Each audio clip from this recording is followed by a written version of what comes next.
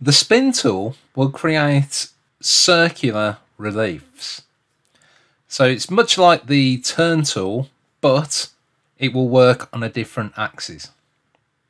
So if I create a rectangle and then try to spin it, it won't actually work. It will actually give me an error message for this one that says that I need to select an open vector. Now there are a few more options in this tool than the turn tool. So if I cancel that, node edit it, and then what I'm going to do is remove this span. So it leaves me with that. So now if I select that and then go to spin this, it will create a rounded relief. Now obviously the relief is too big for my model at the moment. So what I'm going to do is select both of those and I'm going to move them in.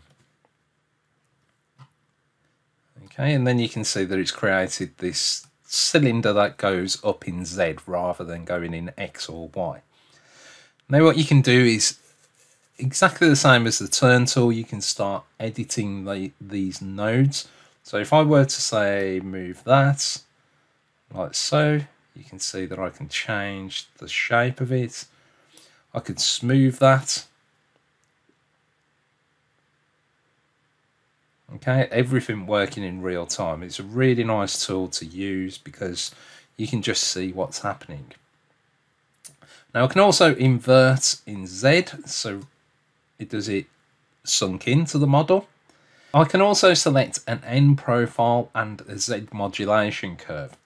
So if I cancel that, and then let's draw a couple of curves, just so you can see what's going on here.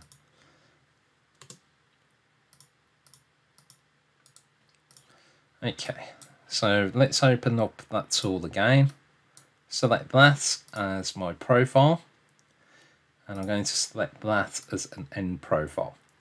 So this is the end where it actually sweeps around, so you can have it blending into something else as it sweeps around.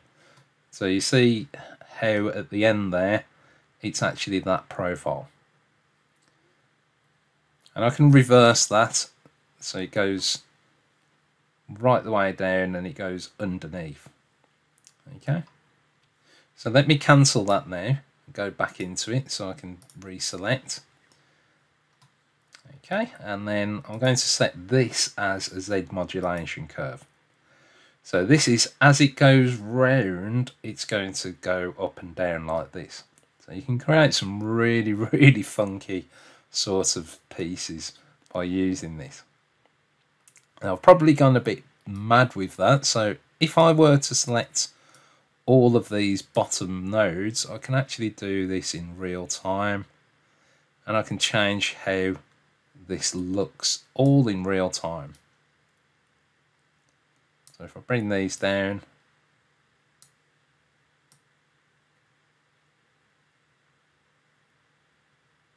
you can see that you can just change all of these.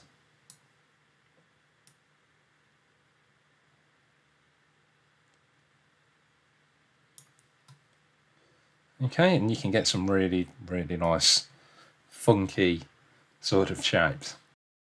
So that's how the spin tool works.